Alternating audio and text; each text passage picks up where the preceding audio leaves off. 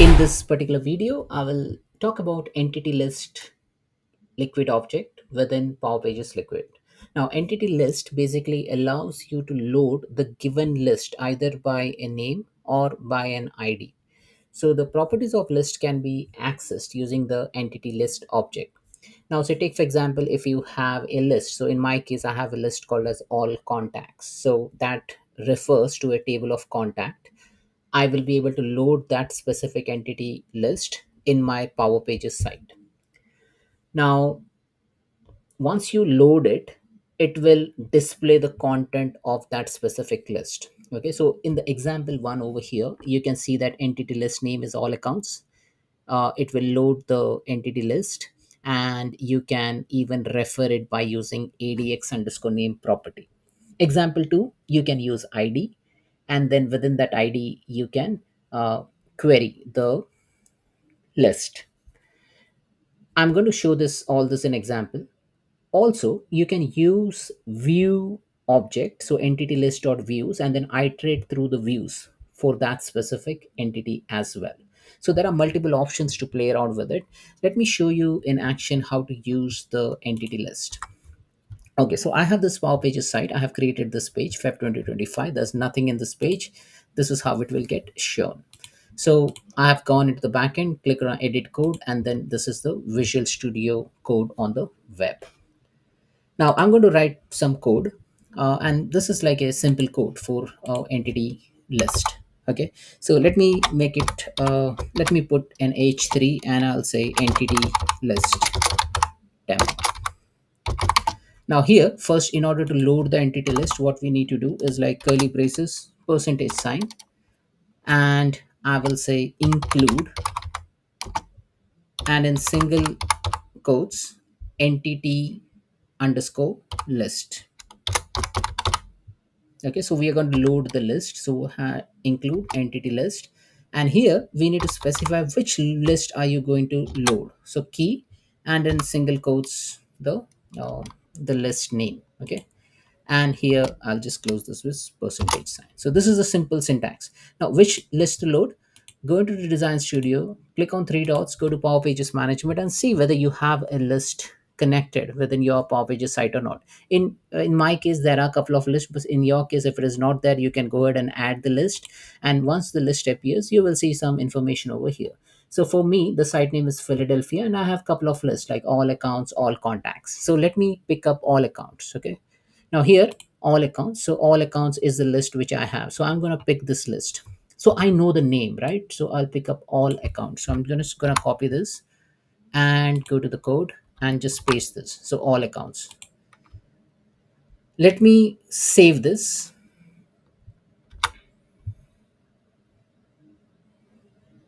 And let me sync the site.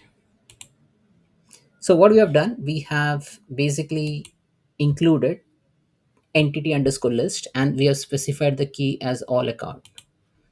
And let me refresh the page. And as you see over here, this list is now getting loaded. Now this list has like, I think, 5 columns, and I have some values, and then it has shown me a nice paginated information. Looks good, you know. So what we can do, we can make use of entity list include tag basically to include the grid basically. Okay, to show all the records. So similarly, you can do it for any other list as well. Now, this is all about loading into the list. Okay, so let me put an HR so that we have the separation. Okay, now what we're going to do is let's do take another example. Now, if we just want to load the entity list, so the syntax is basically use the percentage sign, and the syntax is entity list name colon, and then here we need to specify which list. Now for the same example, I can just pick up all accounts as a list, and this will refer the entity list uh, within this bound. Okay, so how to put that bound? You just say percent and end entity list. So this is similar to the entity view. We will just, I just want to show you this is how you can write. So end entity list, and this is within the bound. So whatever code you want, you can write in between this. Okay. Now what kind of code you will write? One is like if you want to load something, now this is basically loading that entity list within the context of that particular page. Okay. Now I'll just say loaded, and then this is just a text, and I'll put this two curly braces and just say entity list dot. If you want to know what is the name of that entity list, you can just say entity list dot adx underscore name, and we all know what the name of this entity is. So this is all accounts, so I'll just save this and sync.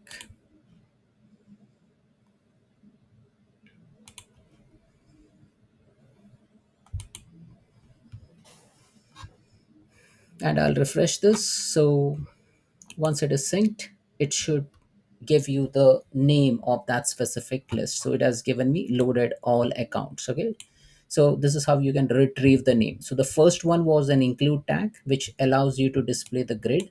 Second is like we have loaded this entity, and then if you want to operate anything on this, so you can query, you can navigate through the various component. I'm not going to go through all the things, but I just want to show you that you can do a lot of things within this. Okay. You can query the various objects, properties of that specific entity list. Now, this is one example. So let me cut short this example over here itself. Now, I will go in another example. So let me copy this HR tag so that we have the separation, and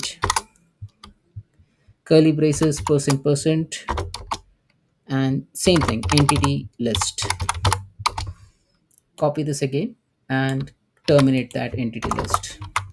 And this here will say end entity list. So remember, it should be always within that bound. So whatever things you want, you can write within that. Now here, instead of name, I'm going to make use of ID. Okay, so ID and in single quotes. Now in this case, if I want to show something, then what I can do, like instead of all accounts, what I'm going to do, go in the backend, go to the list, let me pick up all contacts. Now the all contacts list, which is there as a part of Power Pages, you can see the ID over here, right? So the ID is 1AD6 and some number. Just copy this and paste it over here. Now remember, this is like the contact list. Now again, with that same logic, I'm gonna, let me make use of some emoji. Let me use this. It's just for identifying what it is. So I'll just open curly braces, entity list dot, not entity underscore, but entity list dot adx underscore name. So if I want to know what that name of that particular ID is, and then I'll be able to get in those information. Also, we can use a for loop. Okay, so if you want to iterate through the views within that specific entity list, you can make use of for loop. So how do you write a for loop? You use percent for, and similarly you just copy this again and make use of end for. And within the for, you can just say view, for view in entity list dot views. And once you get that view object, it is simple. You can just go ahead and type in the view name. So let me make use of some emoji. So I'll just use this stick emoji.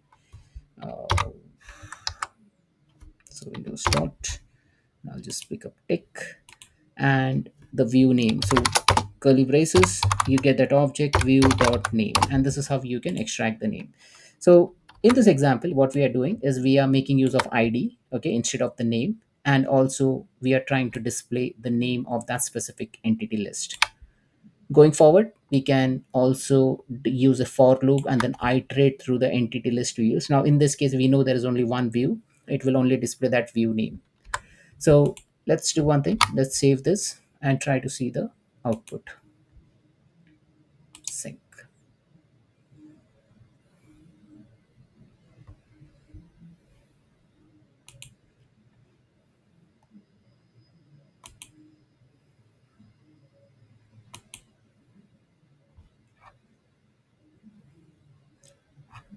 And as you see over here, the name of that specific entity list is all contacts, and even the view name is same. So that is all contacts, and it has displayed that correctly. So just to reiterate what we have done initially, in order to display all the accounts list, we have used include entity underscore list that loads all the account list. It shows in the form of a grid. But if you just don't want to display something within your page, and if you want to operate on the data, you can use entity list object. You can specify the object entity list dot adx underscore name, so that you get to know about the entity list details, and then you can operate upon that data. You can use filters, you can query the records, you can do a whole bunch of things over here. Also, in the third example, I've shown like instead of name you can make use of id. So if you have id handy, you can use id, and then you can also iterate through the contents. So you can iterate through the views, you can extract the name using adx underscore name property, and then this is how you basically use the entity list to show the dynamic content within your power pages site. So that's it, folks. Thanks for watching.